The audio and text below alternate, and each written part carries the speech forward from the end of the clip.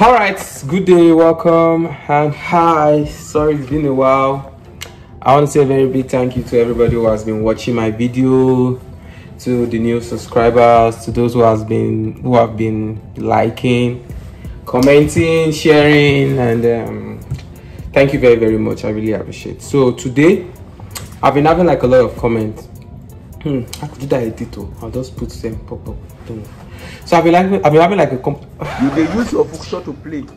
You dey use your generation to play. I've been having like a lot of comments about how I did my whole process, my immigration process or my relocation process, and how I did it, and that's what I want to share.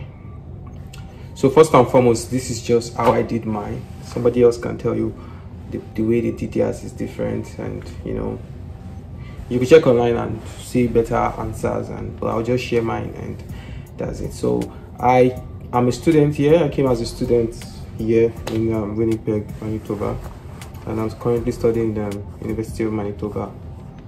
And I'm studying, although it's like first year, you have to do like a whole lot of course, both science and arts and all together. So you have to do all of that. So technically I use S1 visa, that study visa. So I started my whole process in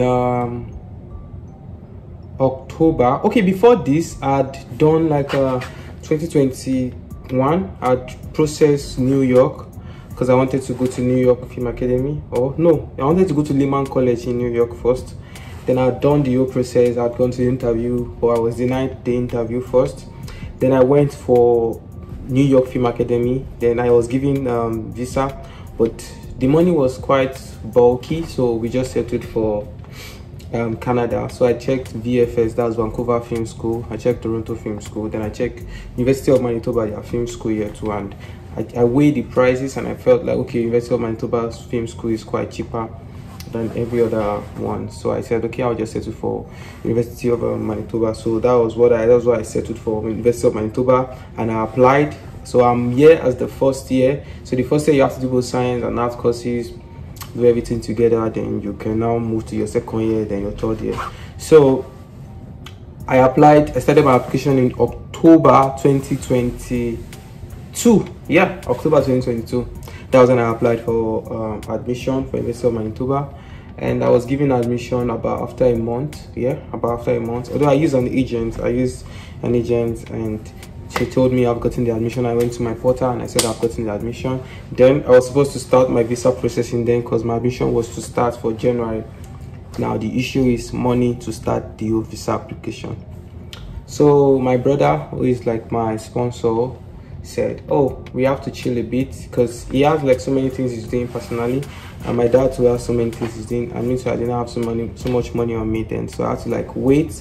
I waited for about 3 months before I started my my whole visa thing. So I started December. That was when I started my whole visa application. So I waited October, November to December. At the ending of December, that was when I started my visa. So when I started my visa, I called my agent. Okay, I want to start the visa, because I had to pay my agent for my admission, like the processing, like the agent fee. I mean, the agent fee. I paid, the application fee was about 150 Canadian dollars. I paid 100,000 for agent fee. Yep, I think so. Then I had to do submit some other documents like that. Then when I started my visa processing, that is where the cocoa is. So we started visa processing. I had to obtain proof of funds from my dad. I had to obtain proof of sponsorship from my dad. Now there's something they call statement of purpose, which is like the most important, one of the most important documents, because I would say the proof of funds is like the most important. Now statement of purpose is like you're stating your purpose of coming and everything about you, your whole reason for coming to Canada. So there I stated everything. You have to be very, very honest, like very, very honest. You state what you have done, if you have gone to school before, if how many children your daddy have, everything about you. If you've done the process before, I have to state everything. I've gone to US. I've processed US. I was denied visa. Then I'm doing Canada. This one, that one. You have to list everything in your statement and be wise. Be like, don't go and copy somebody else's statement of purpose and edit it. They will catch you. don't use open AI, they will catch you. Try and just look for something online, read it, understand it, and create yours. So that was what I did.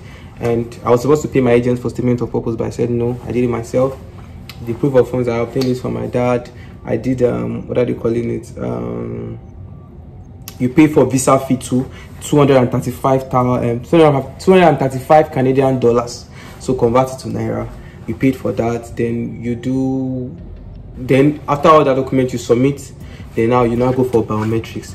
I did my biometrics, then I was waiting for this thing. Then now you could do what they call upfront medicals after your biometrics, so that they will not need to tell you, because they will have to message you after your, they'll tell you go and do your biometrics. When you do your biometrics, you wait again. Some can take 2 months, 3 months, 4 months.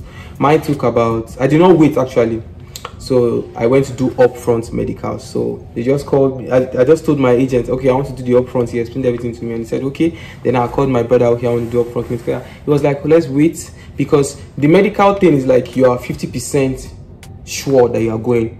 That's like the medicals, because when they call you for medicals, that's like, okay, go and check your health, go and check if everything around about you is okay, so we'll know if we'll allow you to enter our country. That's like the idea of the medicals. So when you do upfront, they don't have to call you again to tell you to go and do it. They will just send the results to them at IRCC. So when they send them the result to them at IRCC, the only thing they just tell you to do, if they approve your visa, is go and submit your passport.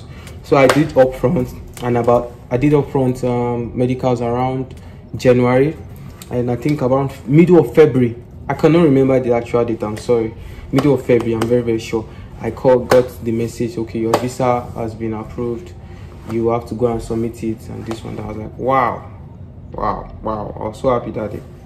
And I went to submit my visa at Lekki. Yeah, I went to submit my visa at Lekki. Then the visa took about a week before it comes back. Then I could not resume again for January, so I had to come during April. So I had to wait till April for summer classes. Then summer classes is starting May, so I came during May. So the whole process thing is, if you don't know well about it, if you can sort out your agent to help you do it, fine. If you can do it yourself, is also fine. That will minimize at least cost of paying agent for, you know, the whole this thing.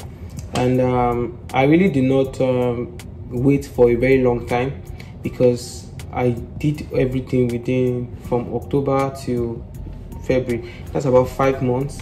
And if I had done, I don't know if I had done it from October and do everything, the whole visa thing, I don't know, maybe they would have granted me visa December and I should just come January. But it's all God's plan. So whatever thing works for you, like I said earlier, this is just my own personal thing. And basically, always start online. You could also go to RCC website, ask them questions. They ask them normal questions and everything. You could also call people that are here, they should help you. You could also ask questions, because believe me, asking questions will really save you a lot of money, time, stress, and all.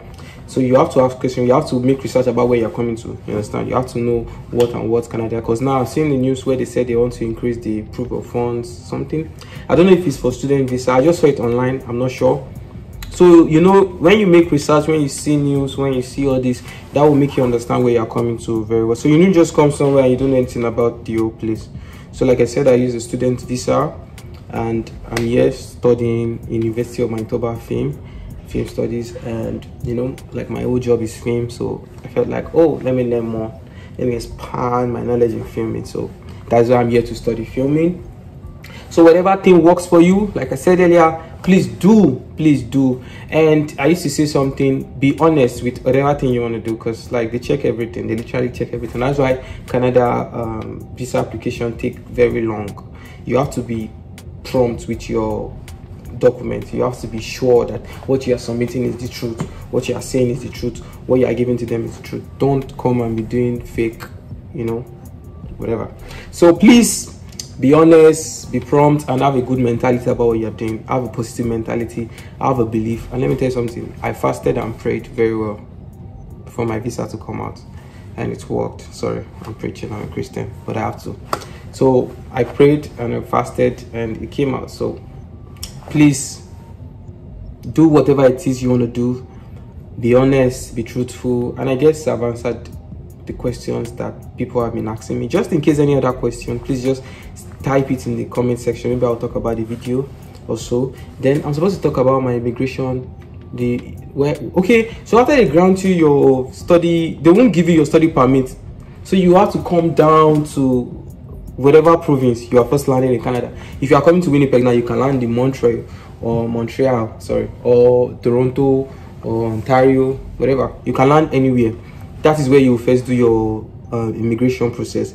So they will also ask you a couple of questions and check your documents over and over again. Now, if they are not truthful, they can catch you there and tell you to go back. But whatever, just be careful. That's all I'll say. So thank you for watching this video, and that's where they will grant you your study permit. Thank you for watching this video. I really appreciate, and please don't forget to like, comment, share, and subscribe.